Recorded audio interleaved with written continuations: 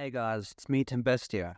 Today was a day I was going to make a small quick video on the new news from Elder Scrolls 6 because as you know, Elder Scrolls 6 is a game that we really want to have, but all we've got so far is really just a teaser trailer and lots of rumors and news articles saying nothing really, because we don't have much information. Bethesda are really focused on Starfield, which got another trailer, which is really good for Starfield, which means it's coming out soon. That's what we do know. In September, I think it was, and I swear if I got that wrong, I don't know.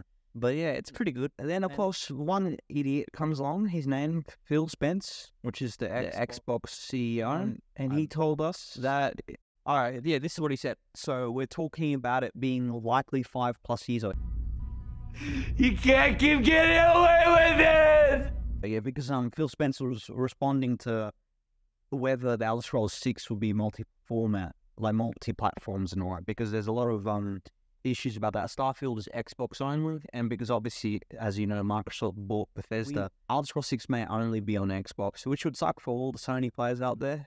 PC obviously would get it, but that would be, and it'd be very sad because everyone loves Elder Scrolls 6, and we don't want to see it flop. And it being only Microsoft isn't really the best way to gather if it will flop or not, but you know. And then I wake up today, and there's Elder Scrolls 6 release date surfaces in official documents is much sooner than expected. What the hell happened?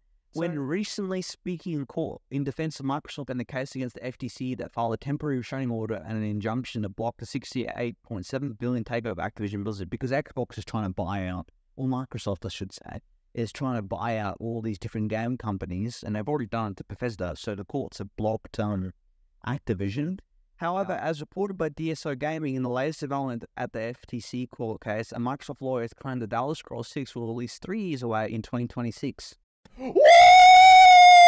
Yeah, baby! That's what I've been waiting for. That's what it's all about. Woo! That's crazy. Like, what happened to 5+ years? That's 3 years. What happened? Personally, I don't believe it. Like, the game has to be so good. If it was released in 3 years ago, in 3 years, man. They've already been doing a lot of game developing behind the scenes and just not telling us, which I don't believe for one thing, because they're doing Starfield right now. Or they're saying they'll rush it, and I hope they don't do that at all, because they can. This is a game we've been waiting how long for? Since 2011, excluding all the remakes, remasters, DLCs. It's been since 2011, so it's already been 12 years. It's been a long time, more than a decade now. But anyway, guys, thanks for listening. It's me, Tempestia. If you have anything to say, because I know you probably don't, or you do, I don't know. If you have anything to say, leave a comment down below. And if you like the video, subscribe and leave a like. Thanks for watching. It's me, Tempestia, signing out. 10 subs for the win. Let's fucking go.